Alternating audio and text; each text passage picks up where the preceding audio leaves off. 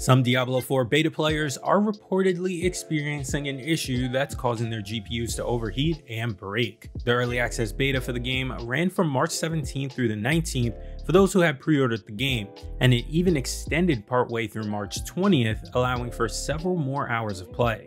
However, during this period, some players came across a problem that would cause their PC to shut down. One player, Jonesy23, told Eurogamer, quote, "I wanted to wrap up my playtime with the beta on Monday. Played for about 20 minutes, then my PC shut down unexpectedly. My GPU was so hot that it burned my fingers when touching the HDMI connector. Luckily, it was not permanently damaged. I thought it's an isolated instance, but I have found some articles saying that more people experienced it, and they were not as lucky as I was." More players took to the Diablo 4 forums to report similar issues, and Blizzard responded by confirming it's currently aware of this problem and offered players some temporary advice on how to avoid an overheated GPU. The developer said, quote, "The team is working closely with NVIDIA to identify affected hardware configurations and gather as many data points as possible to assist in the investigation." Blizzard then shared some instructions to help players, which consisted of turning the PC off and on and seeing if the GPU can be detected under Windows. If it can be found, do a clean driver install. In some lighter news, depending on who you are, Blizzard has confirmed the open beta features higher than normal drop rates. The news comes via Diablo General Manager Rod Ferguson on Twitter,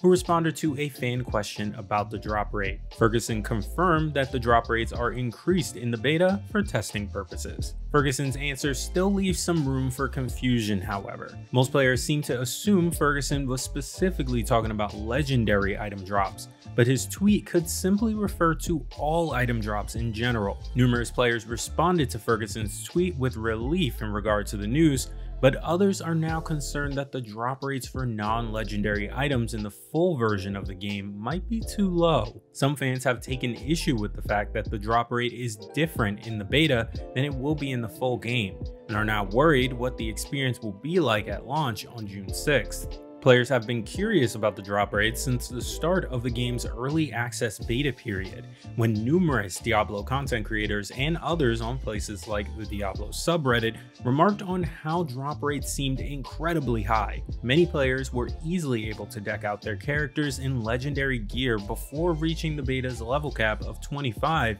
despite only playing on the game's second world tier difficulty. Beating the beta's only world boss awarded a high number of legendaries in particular, with players reportedly earning up to 8 or 9 legendary items for slaying the beast for the first time. Feedback regarding item drop rates hasn't been the only concern fans have had while playing the Diablo 4 beta. Many perceive the game's barbarian class to be far weaker than alternatives like the rogue and sorcerer, and Blizzard agrees. Buffs will be coming to the barbarian in the full version of the game as a result. Are you planning on playing Diablo 4 this weekend? Leave a comment letting me know how long you waited in a queue, and we'll see you next week.